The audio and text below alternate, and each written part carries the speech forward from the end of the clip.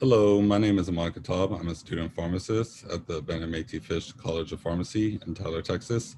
And today I'm going to talk to you about Divalproex Sodium. It's known by the trade name Depakote. This medication is in a group of medications known as anticonvulsants. They're used in the treatment of seizures in epilepsy. They can also be used to treat bipolar disorder or to prevent migraine headaches in some patients. This medication should be taken by mouth with a full glass of water. It can be taken with or without food. It's important to remember in the tablet form not to crush or chew the tablet.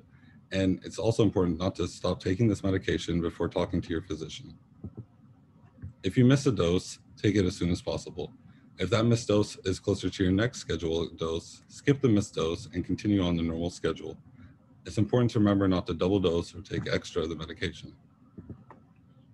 Some side effects when taking this medication can include chest pain or swelling of the arms and legs, a trouble walking or change in balance, signs of an infection such as fever or chills, signs of an allergic reaction, an inability to pass urine, or constipation, diarrhea. You should report any severe reactions such as these to your physician. Things you should tell your healthcare provider about before taking the medication is if you're allergic to the drug or part of the drug, if you're pregnant, planning to become pregnant, or currently breastfeeding.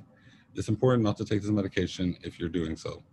If you have a history of pancreatitis, or if you have a history of liver or kidney disease. This medication should be stored at room temperature.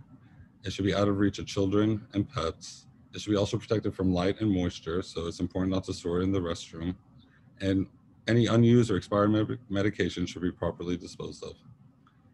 Thank you for your time.